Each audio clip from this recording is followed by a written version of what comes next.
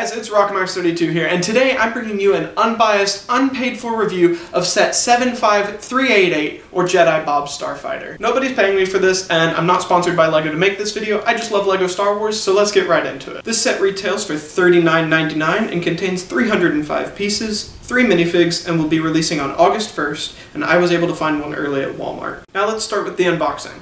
You get 4 numbered bags and a sticker sheet, along with an instruction booklet and an extra wing piece. Oddly, one of the wing pieces is included in the box and another one in bag 3. Not really sure what that's about, but that's just the reality. Now on the stickers, I wish they had been printed, but they're not too bad. Here are the 3 minifigs. I'm not sure if it's really fair to call the Gonk droid a minifig, but I guess it is.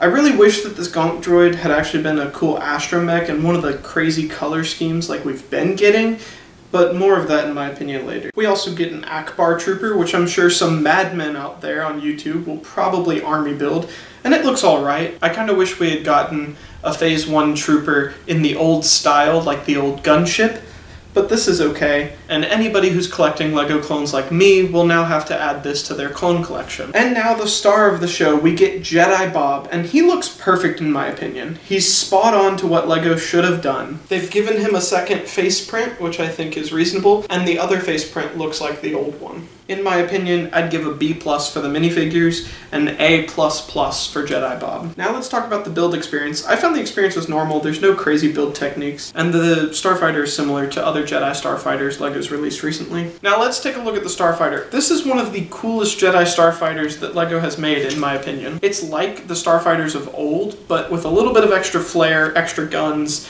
extra engines, and I think LEGO nailed that on this. Now let's talk about play features. Swooshability is top tier. This fighter is very fun to fly around. It comes with 2 spring-loaded shooters and a compartment to hold some random Easter eggs they've included. You can seat Jedi Bob in there, but the Gonk droid and the Akbar trooper have nowhere to go.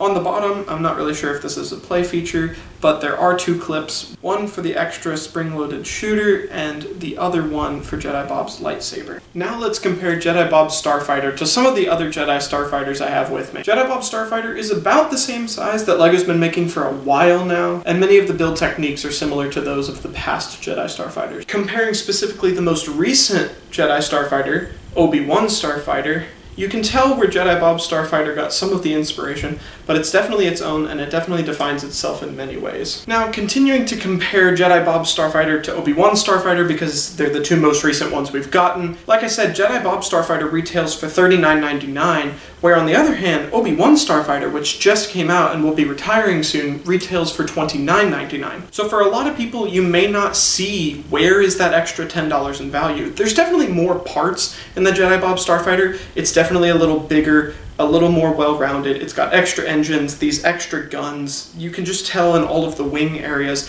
there are more pieces. But when you break it down to 2 Jedi Starfighters that both come with 2 minifigures and a droid, the value may seem a little more off. Jedi Bob Starfighter being worth $10 more may not be very visible to many people, as both come with a Jedi, another supporting minifigure, and in Obi-Wan's case, a really cool astromech droid, and in Jedi Bob's case, well, servo. Anyway, just something to consider, and something that I think a lot of people will be considering, is comparing these 2 while they're on shelves at the same time. Now for my personal opinion, and I'll try to keep it brief. Overall, I really like this set. I think that LEGO did a great job, and I'm really glad that they finally brought back Jedi Bob. And I think for many people, Jedi Bob on his own is going to justify the price of this set, because he's a very accurate representation of the old Jedi Bob, but now in a $40 set instead of an over $100 minifigure from 2002. I think the build is great. I think this is one of the best Jedi Starfighters LEGO has released. On a lot of Jedi Starfighters, they have a problem with this seam right here. I think that LEGO has really figured that out. I love the 5 engines, the extra flair, the bigger guns. I mean, everything about this is just really cool. I heard a lot of people saying they wanted this to come in the original gunship colors to play on the Jedi Bob theme even more, but I think what LEGO did was great. I think that this color scheme looks really good, and it really kind of fits the Rebuild the Galaxy theme, which they also have to consider in this. Now, things I would change if I was LEGO.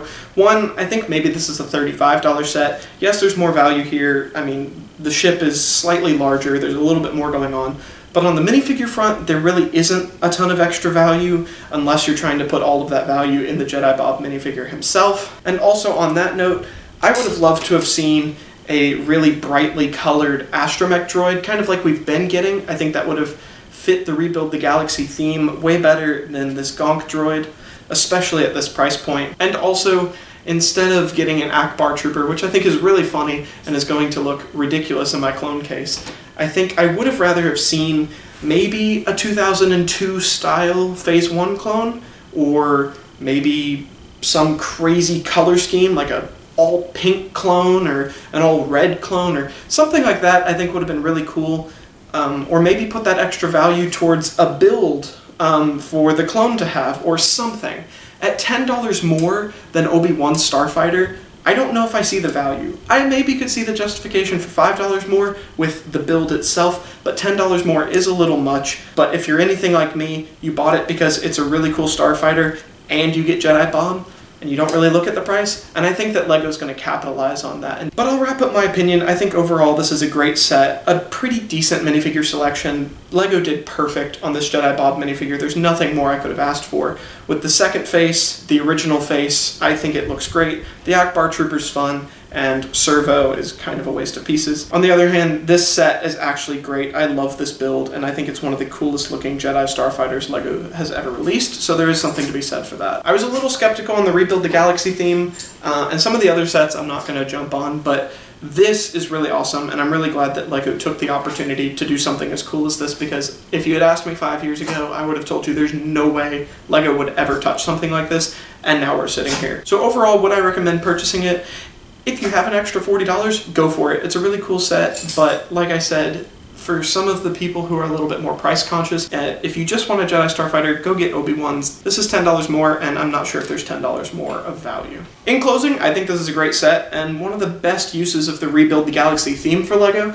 I think they took advantage and gave us a really great product. If you want to buy one, I'll have an Amazon link in the description the second that LEGO gets it listed on there, but for now it's not up, so I'll have that on August 1st. But anyways, thank you guys so much for watching. That's it from me. If you want to see more unbiased, unpaid LEGO Star Wars reviews, definitely slap a like and a comment down below. And while you're down there, go ahead and subscribe. It's completely free. This is my first review on a set. I really enjoyed the process, so if you'd like to see more, definitely let me know. But that's it from me. I would recommend buying this. Thank you guys so much for watching, and I will see you in my next video. Peace.